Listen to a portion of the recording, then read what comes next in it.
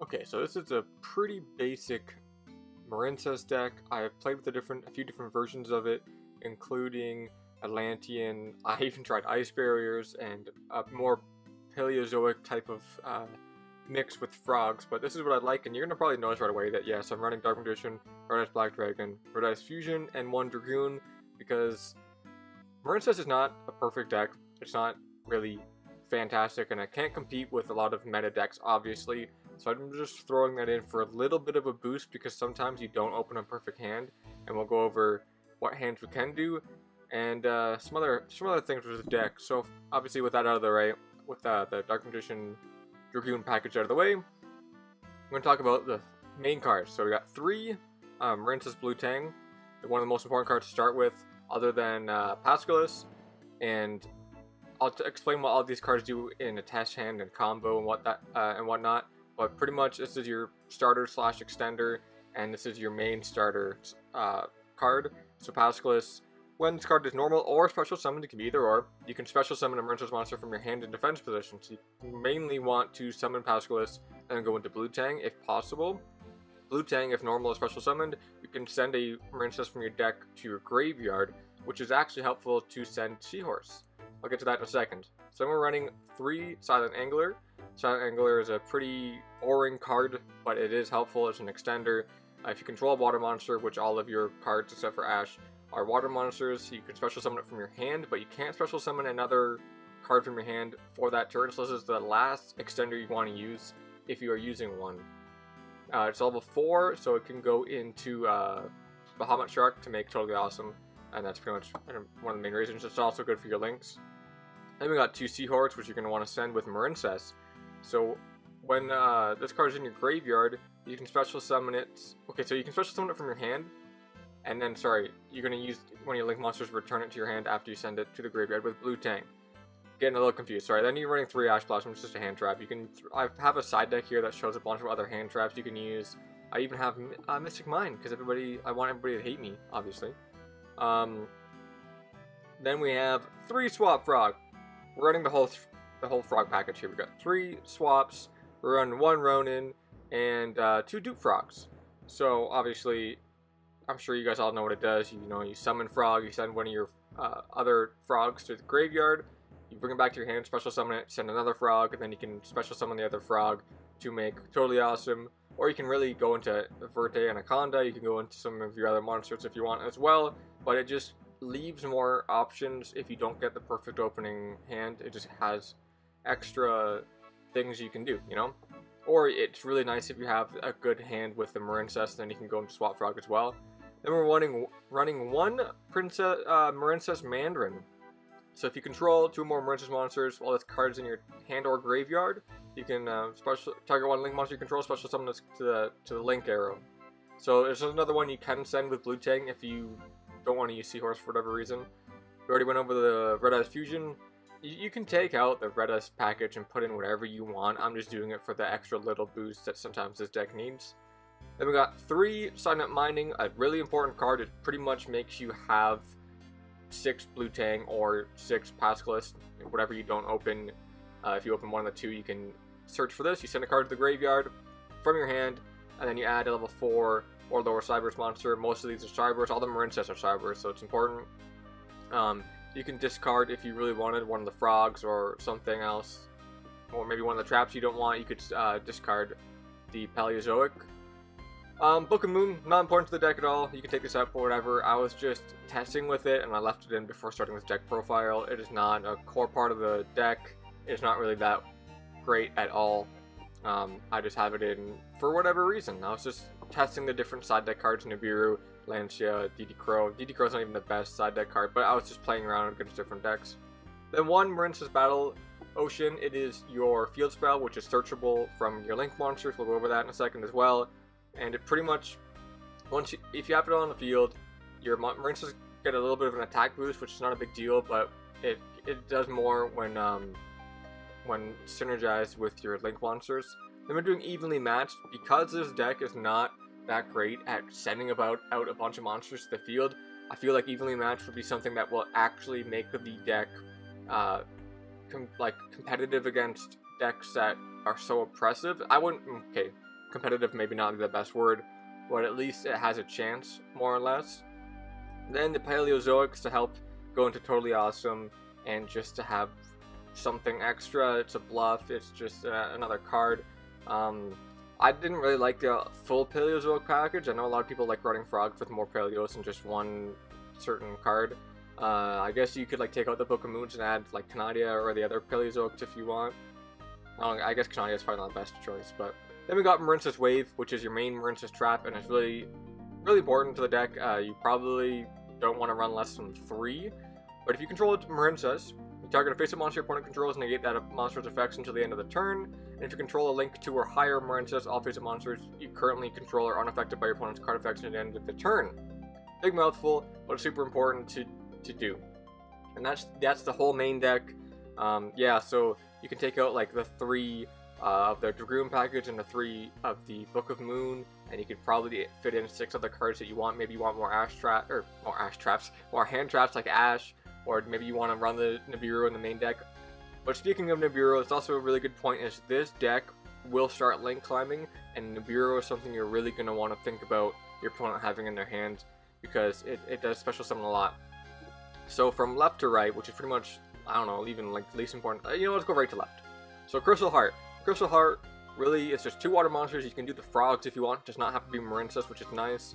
But when you use it with Marincess Battle Ocean, if it's in the like actual extra deck Link Monster Zone, it has an extra effect.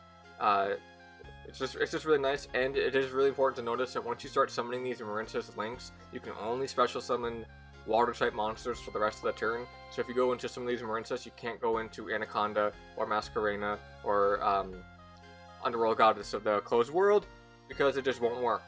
So anyways, yeah, 1 Crystal Heart, 1 Sea Angel. Sea Angel will search for your Battle Ocean, so I only run 1. You might want to run 2 just in case.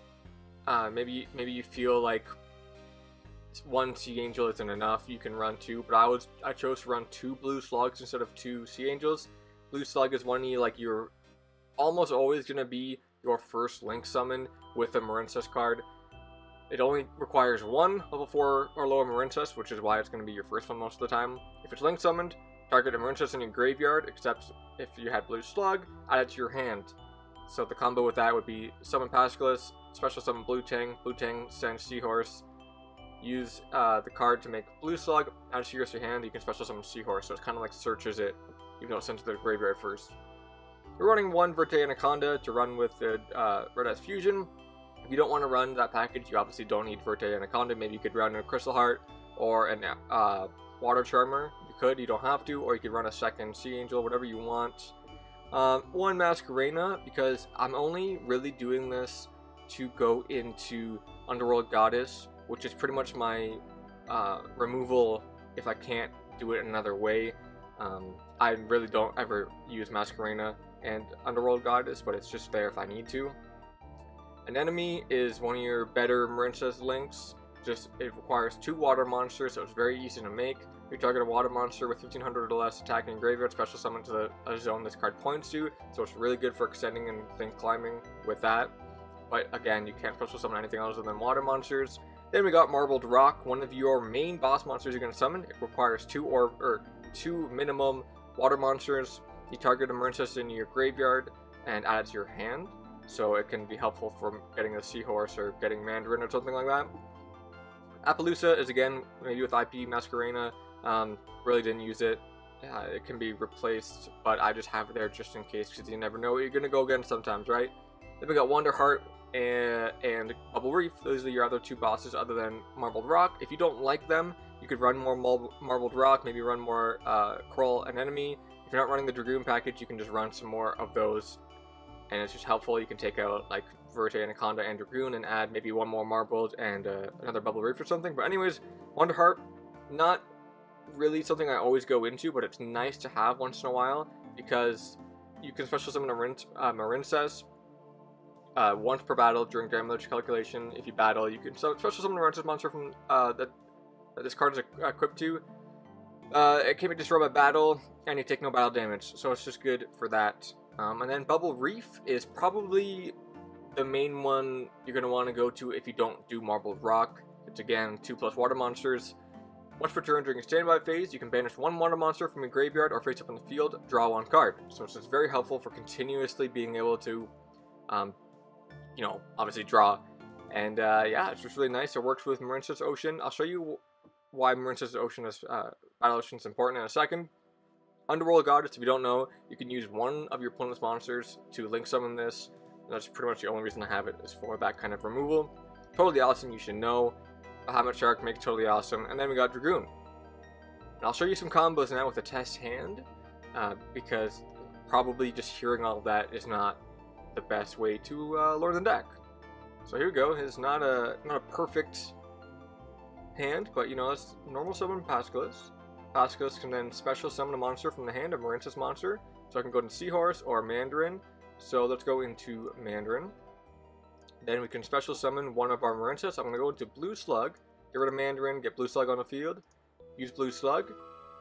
I can add Mandarin back to my hand. Then I can special summon Seahorse to where the Blue Slug is pointing. It only points down, that's why I had to use the one in this zone. I got 3 monsters on the field now. I could go into a lot of different things, but I want to get the field spell on the field. So 1 level 4 or lower Marincess. I have to go to Seahorse, obviously, because that's for the points. Activate Sea Angel's effect. Sea Angel will look for Battle Ocean. So you only need to run 1 for that reason. You can activate Battle Ocean right now if you would like to. It boosts up your monster, but that's not really important at all. Then you can special summon from here. You can go into Crystal Heart, because Crystal Heart, other than the fact it's unaffected when it's in the extra monster zone, here, I'll just show you. So you use this. Now, Battle Ocean will add the link and equip the links, so I'm not going to do that yet, because I want to do that in a second. So I can go into, now, an enemy, a Marbled Rock. I'm going to, just for the sake of it, go into Marbled Rock, use these 2. Then I'm going to activate Marincess Battle Ocean to equip the monsters I just sent, 1, 2, 3, all to it, giving Marbled Rock 4,500 attack. I can activate her effect. I can add one of these cards to my hand. Let's add Seahorse, because I already have a Pascalis in my hand. Can't use Seahorse's effects once per turn. Can't do anything with the cards in my hand, so it's not a fantastic turn 1, but you do have 4,500 attack monster. When the opponent's monster declares an attack, I can send a Marincess from my hand to the graveyard, and then I can't be destroyed by battle, so if they were able to get over me. But this is obviously not a perfect turn 1, but it's just one of the turn 1 you can do, so if I restart it with another hand. So for example, for this hand, I can activate Silent Mining and discard my Paleozoic, because it actually works in the graveyard almost better. I can add my Pascalis to my hand. With Pascalis and Blue Tang, it's really good. I can summon Pascalis. Pascalis will use her effect to special summon Blue Tang. Blue Tang will then use her effect, which is important. This is a very good 2-card combo. Send Seahorse to the graveyard. Then with Blue Tang, I will make Slug. I can activate both Blue Tang and Blue Tang and Blue Slug or whatever. So I'm going to add Seahorse back to my hand. Then I'll also chain Blue Tang's effect in the graveyard. You'll look at the top 3 cards in my deck, add a card to my hand as long as it's a Marincess card, which is only Blue Tang, which kind of sucks. I was hoping for a better card than that. So then I have Seahorse and Blue Tang in my hand. I can special summon Seahorse. And then I could go into whatever I wanted. I can add, let's add the field spell. And then the field spell will be important, of course. And last time I went into Crystal Heart, but if I don't want to do that, this time I can go into an enemy. So I can make an enemy looking down from Blue Slug and activate her effect. Her effect will special summon a monster from the graveyard. I already used the effects of these monsters, so I'm just going to choose Blue Tang because I like Blue Tang, why not? I got 3 monsters on the field. I could go into another, I could go into Bubble Reef at this point because I got 2+ water monsters. But an enemy is a link 2, so I could also make Crystal Heart here, activate Battle Ocean, then make Bubble Reef with these 2. Then I can activate Battle Ocean, and if I wanted to, I could activate an enemy. So let's activate an enemy first, add a card to my hand for a follow-up, which is important. I already have a Blue Tang, so I'm going to add Pascalis as a follow-up. and then I'll be able to equip these 3, you can only do 3, link monsters to the Bubble Reef. I could set Evenly Matched, which is a good card to have, because I only have 1 monster on the field, and I can set Wave, and I know it doesn't look like much, but it's just, that's why you're running Evenly Matched, and this deck is not great, it's not perfect, but this is just some of the things you can do.